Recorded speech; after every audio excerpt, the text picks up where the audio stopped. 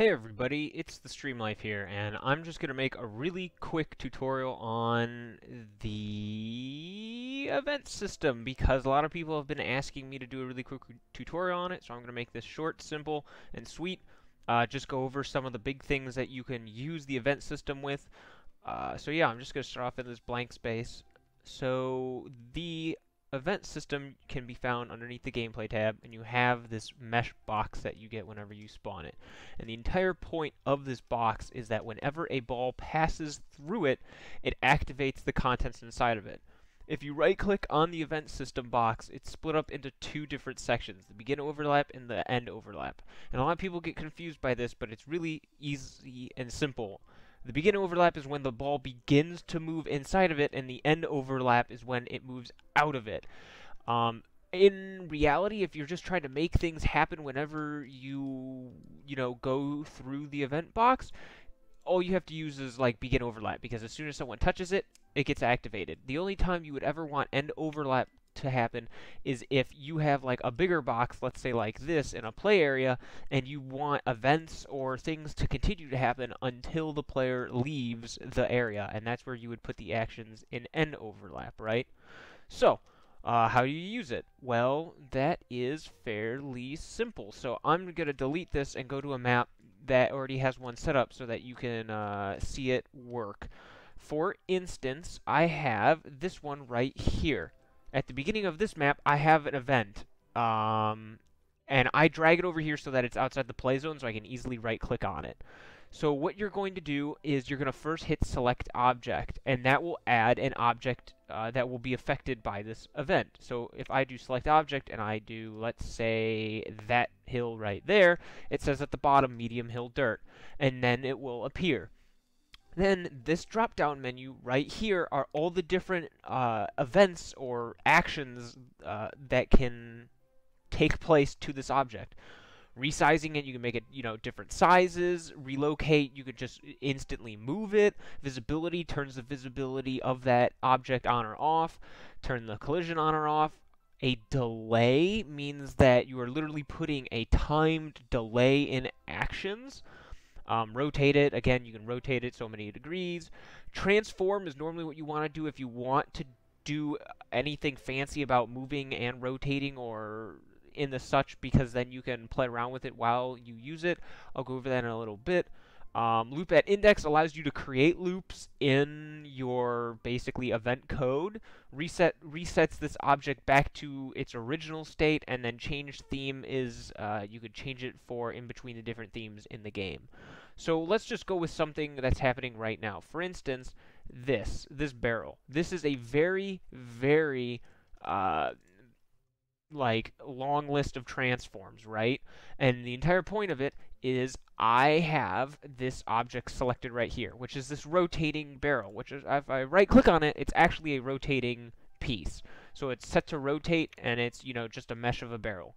So when it starts, when I fall into this hole, whoopsies, it will transform, transform, transform, transform, transform, and then reset. And then it loops at index 0, which that means it will loop all the way back to position 0, which is the first transform.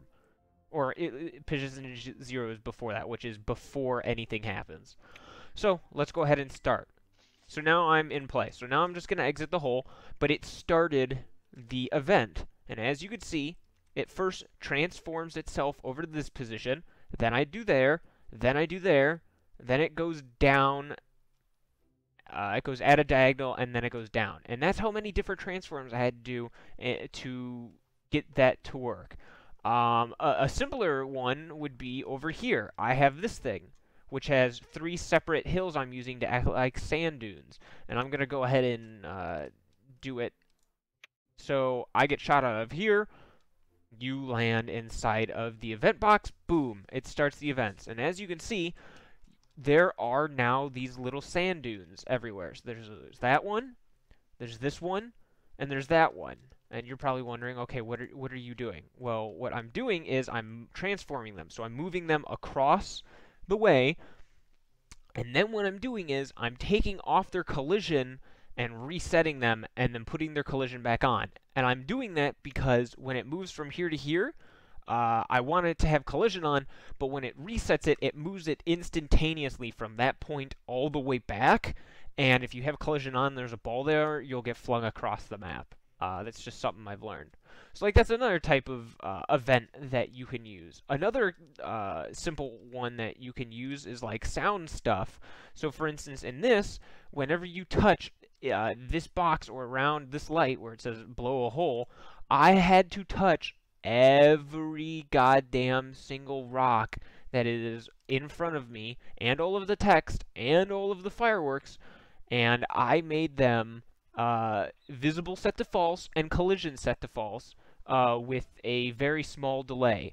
And I also made smoke and fire basically pop up and then go away after a little bit, which you do that by basically having smoke or fire, which I have right here. It's just that they're set to invisible right now, but basically I have them become visible, and then after 5 seconds of delay, they then are set to visibility, you know, false again, which means they go away. Same thing with this fire. I set it to true. I resize it so that the fire goes from a really big fire to a really small fire. I have a delay, and then I make it disappear again. So things like that are really nice uses of the event system. And I'll go over one so people kind of have a little bit better of an idea. But other than that, you really just got to play around with all the different sorts of little things that you can do with the event system. For instance, let's say you just want this to move here. This is just going to be a nice, easy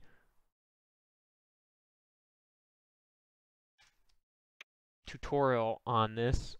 So I am going to create the event system. I am going to do this so that I can click on it. I am then going to spawn a hole right here. Okay, and so when I fall onto this hole, or you know what, just to make it even better, I'll do this. Once you hit it over here, I then want that block to move over here. So I first need to do the event system, and I need to select an object. That's the object I want it to affect. I then want to transform it. Then you click that to add it. Now I can transform it. Well, now if I like right click down here, I can move the camera around so I can look at this. I want it to move towards here. To get a better idea of where I'm going to be moving it, oh crap, I am going to click on it first, and I know it's in the green direction, so like it's that way. So now I'm going to go back in here, I'm going to transform, and I'm going to move it this way, which you can see that that is moving, and then you can type it in like normal if you don't want to do what I'm doing. So like I can do this 0 and it moves it a little, or I can do 8, I can move it, you know, like that, but boom. That's for rotating it, that's for making, you know, it scale in different ways, and this is the duration.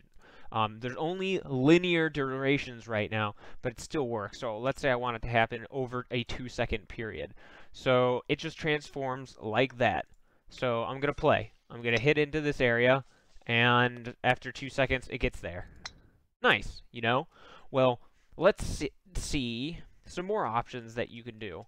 Let me then add a delay. And after I add a delay of, let's say, 2 seconds, it's then going to transform, and I now want it in a different position. So the easiest way that I have found is to take the Y position that you already changed, copy it, go into here, paste it, so that it has the position it is after that first transform, and now I am going to move it a different way. So I'm going to do this. I'm going to do like that, and I'm going to make that over a duration of 2 seconds. So boom, now we have something else. So I'm going to play. I'm going to tap the ball. I'm going to screw up. Oh god, I hit it too fast. But after a 2-second delay, it moves over there. All right. Now, let's also say you want to then, after a delay of, let's put it again at 2 seconds, you then want it to reset, which that'll put it all the way at the beginning. And then after it gets to the beginning, I'm going to hit loop at index, and that should stay at 0, which means it goes all the way back to the beginning, and it'll loop it continuously. So I'm going to touch this. It's going to come over here. It's going to do a delay. It's going to move over there. It's going to delay 2 seconds, and then it's going to reset, and then it's going to start that. If you want a nice smoother transition from the beginning, you can add a delay in the beginning of the map so that it doesn't move for a little bit, but now it's on a continual, a continual event cycle. There are a couple of extra options that you can do that'll help you out for everything. Number one, this little thing at the top right, the little menu, there's one time only, which means the event can only happen one time. Unique for each player means that the blocks will move uniquely for each player seeing it. It doesn't happen for everybody in the game. And then you can set it to active or not, which means, you can make it so that it isn't working at the moment, or it cannot be activated by anyone. The other thing that you should be aware of is there are really nice ways of just making things invisible. So, for instance, every single object that you select, you can left-click on, and you can make them visible or have collision just by touching the event, which means that I could add this object to this event, and let's say I just don't want to see it on the map. You could just simply do visible and collision. And that's a really good way for on a map where you don't want something to start off visible. For instance, let's say this lane, I don't want visible or people to use it right away. I can do that, and then after, so if I do a delay, and I move it up here, I can do a delay now of 2 seconds, and then after a delay of 2 seconds, I can make it visible.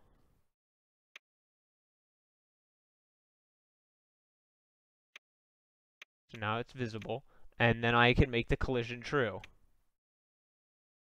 So now, what should happen is that I start the map. It's now visible. I'm going to let it reset once so that people can see it without being confused. But now in the beginning, there should be a 2-second delay, and then it becomes visible and it has collision. It has another delay. It moves all the way over.